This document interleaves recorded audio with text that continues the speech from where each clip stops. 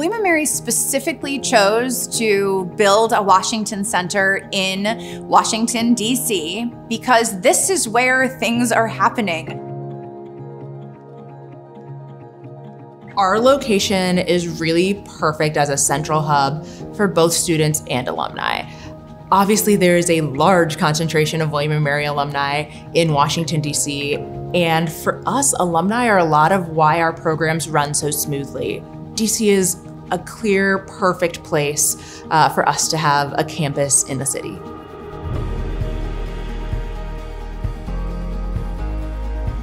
Having it here in DC, giving students that sort of DC experience is one of the things that makes the Washington Center so valuable.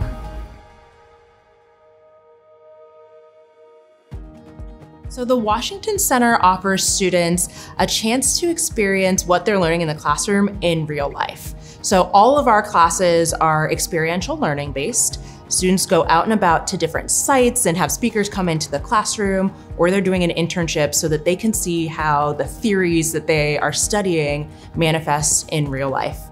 One of the most enriching things that I have done while being a faculty member here at William & Mary is taking my course to the Washington Center. I teach the exact same course here in Williamsburg, but it looks so different in DC. So taking students out of our lovely Williamsburg bubble and planting them in a new environment gets them out of their comfort zone and forces them to really lean into the uncertainty and make new connections between what we're talking about in our content and how they connect it to their personal lives. And so to me, this is akin to a study abroad. This is study away, but it's study away with impact. This is a different type of learning. Our experiential learning model is one of the best ways to learn about your career path. When students go through an internship program, using that experiential learning model to include reflection, to do your internship and then think about it and make connections and then go in and test the waters, try it again, that they're leaving these programs more career ready, which means they're more readily hireable by employers when they graduate.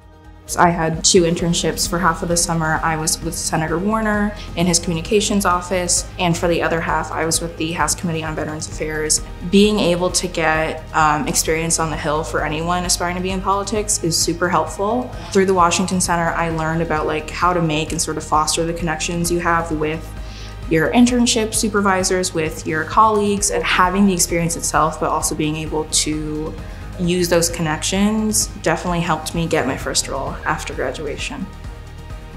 When you do liberal arts, it's about how those themes are applicable to today. And I think that's something that the Washington Center does really well.